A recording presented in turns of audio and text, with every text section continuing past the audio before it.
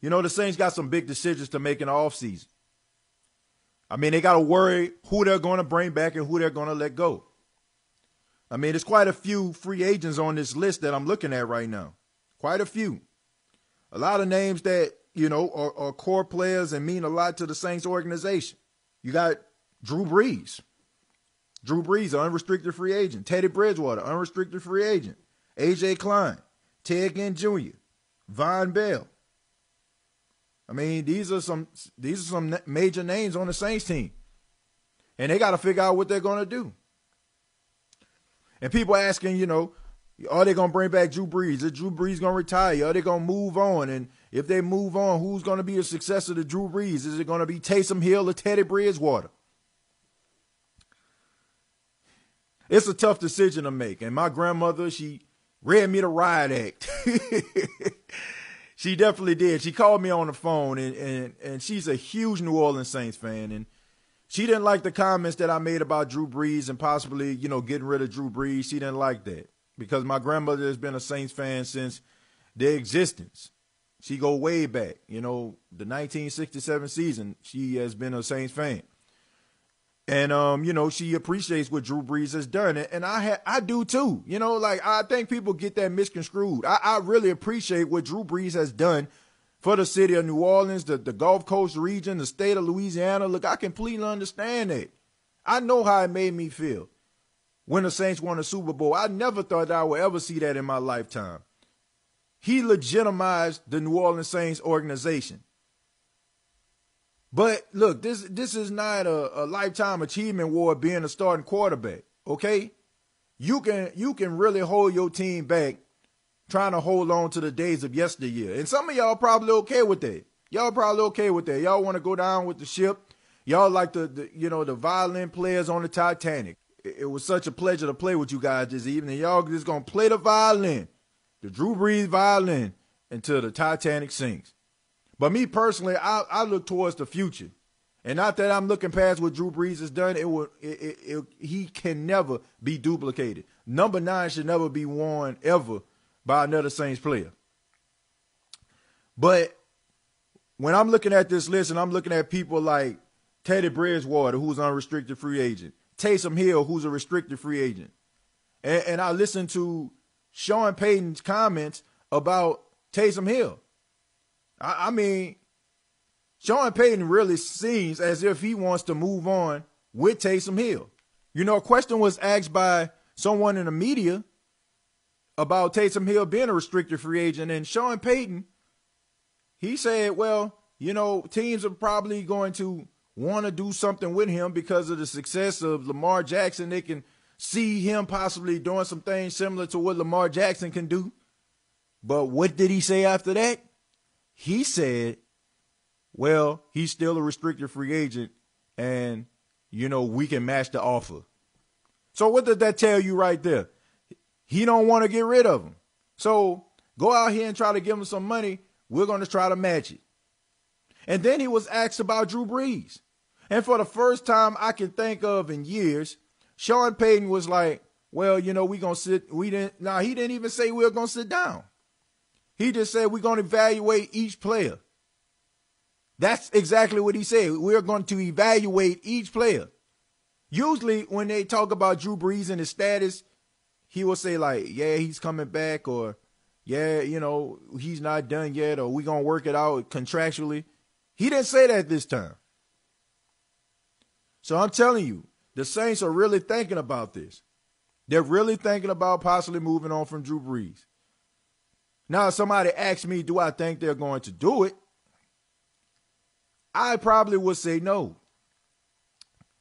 Do I think they should? Yes, they should. They should if Drew Brees tries to get max money.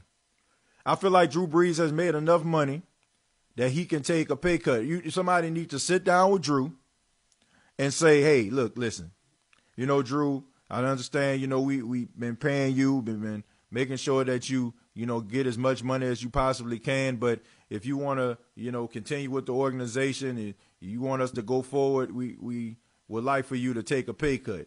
Now, if Drew Brees goes and takes a pay cut, then cool. Then you can bring back Taysom Hill, Taysom Hill can be his backup, and you can mold and shape Taysom Hill if you want to get rid of Teddy Bridgewater.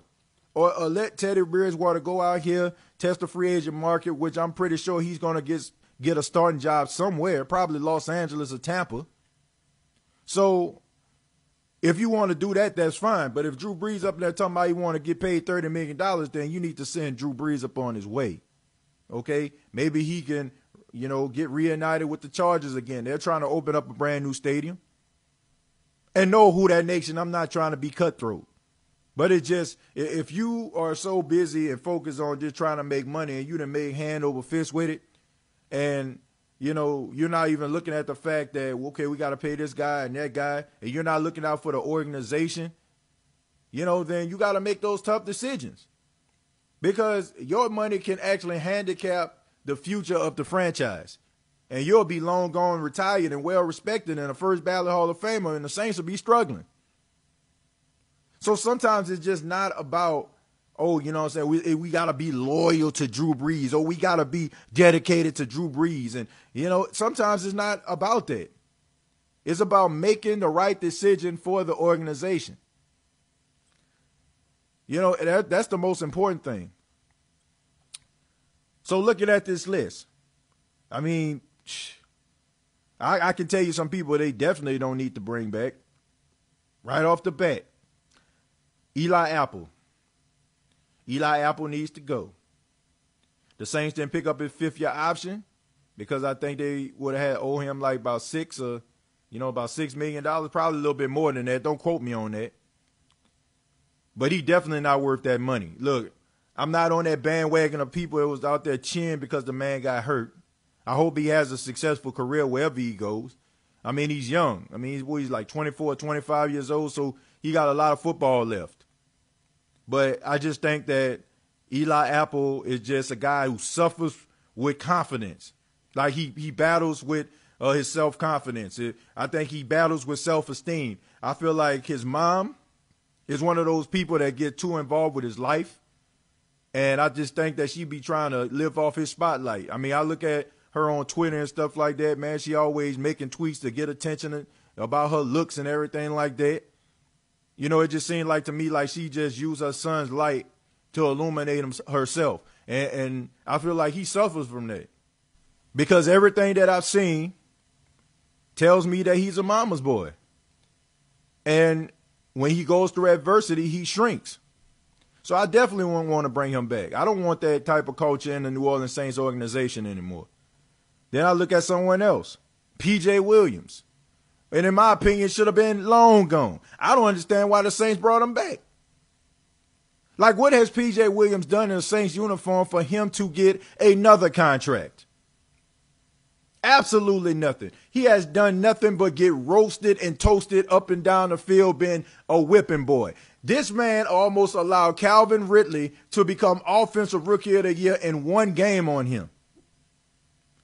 P.J. Williams, the only thing that you can say positive about him is that he can tackle. But he couldn't cover if you gave him a bed sheet. I'm just telling you like it is. This guy has very little cover skills. He has no recovery speed. He's a larger cornerback, and you can get him to bully the slots, the slot receivers. But at the end of the day, when it all comes down to it, you can't put him on the outside. And he's a defensive liability.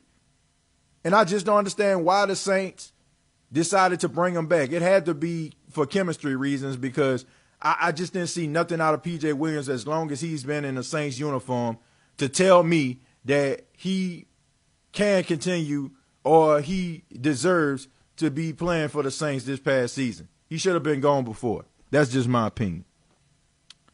Ted Ginn Jr. Nope. Sorry. Ted Ginn Jr. still has that speed. Ted Ginn Jr. still has elite NFL speed. But he couldn't catch a cold and 40 below zero. This man couldn't catch a case if he actually committed the crime. So I think he needs to go. Now, Ted Ginn Jr. has been really good for the New Orleans Saints. But when you combine Drew Brees' lack of arm strength and Ted Ginn Jr. very limited route running skills, I don't think that this is a good fit for the New Orleans Saints. And honestly, what Deontay Harris did in the playoffs shows you that the Saints may want to go in a different direction, because they probably are going to try to mold and shape Deontay Harris into being in that Ted Ginn role. So I respect Ted Ginn, for what he did with the New Orleans Saints, but I got to call it for what it is. I would not bring him back. You look at some of these other names. A.J. Klein. A.J. Klein I would bring back. He'll be 29 years old at the beginning of next season. And A.J. Klein has really shown this past season that he can be a really good linebacker, which he is. The Saints really need him on this team for his leadership, his ability to know where he needs to be on the field. And I think the chemistry between him and Demario Davis is really good. They don't really make many mistakes. And you got to like the intensity that they play with. I remember the game A.J. Klein went in Week 17. I promise you, I didn't know if Luke Kuechly switched sides because he was all over the field. So I would definitely bring A.J. Klein back. The rest of this stuff, Von Bell, I like Von Bell a lot, but I wouldn't bring him back. It's not the most popular decision, but I think the fact that he got injured and the Who Dat Nation and the Saints organization actually saw C.J. Gardner-Johnson and how he was just all over the field and how this guy just really aggressive, and he's a short tackler, and he's a ball hawk. He has good instincts, good skills. He's a guy that actually just is really passionate about the game. I think we saw that after the Saints lost, him sitting on the turf and with tears in his eyes because the season was over. I think the Saints got to win in C.J. Gardner-Johnson. Now, what you need to do is you want to get rid of Von Bell, and you want to keep C.J. Gardner-Johnson, of course, and you probably want to draft a safety that can match the same type of intensity as a C.J. Gardner-Johnson. And you want to mold him. Now, I don't know what Saquon Hampton have, the rookie that came out of Rutgers. He got hurt. He got put on IR. He was playing mostly on special teams. He has a lot of upside. Of course, he's going to be back next year, so we'll find out what it is about him. But Von Bell, he did a good job this season. He got some turnovers. I liked him in some of the blitz packages. But depending on how much he's asking for, I wouldn't just be jumping out the window to try to bring him back. David Onyemata, that's somebody that I would bring back. I like David Onyemata. I think him in a run game, he was a run stuffer. He plays with a lot of aggression, and I think he gets better year after year. He started at the beginning of the season and, until Sheldon Rankins came back and he was a steady. I think he is one of the reasons why the Saints didn't allow a 100-yard rusher in 2 years. So I definitely would bring him back. But I'm pretty sure that he's probably going to try to test the free agent market because somebody's going to try to pick this guy up, and I don't blame him. So hopefully the Saints can try to sign him, to get him to stay with the New Orleans Saints, but I'm pretty sure his phone is going to be ringing off the hook. Dwayne Washington, I would love to keep Dwayne Washington, but, for the sake of this young man's career, I would want him to go somewhere else because the Saints are not going to use him. It's obvious the dude got talent. It's obvious he can run. Usually towards the end of the games, the Saints allow him to come in the game, and he goes out there and he does a good job. I don't know why the Saints don't use him in a rotation. I guess he's not one of Sean Payton's guys. And we all know that it's the Alvin Kamara show, and everybody else is just, on the sidelines and just, background music. So I would like to see Dwayne Washington go somewhere else where he can spread his wings, and we probably can be on him watching him on television and be like, man, why did we get rid of Dwayne Washington? Just like we say, why did we get rid of Mark Ingram? Or we say, why we got rid of Jimmy Graham? Like we say stuff like that. Or we say like, why we got rid of Malcolm Jenkins? Why we got rid of Darren Sproles? The list goes on and on. But the rest of these guys, man, Austin Carr, Keyshawn Hogan, like, nah, goodbye.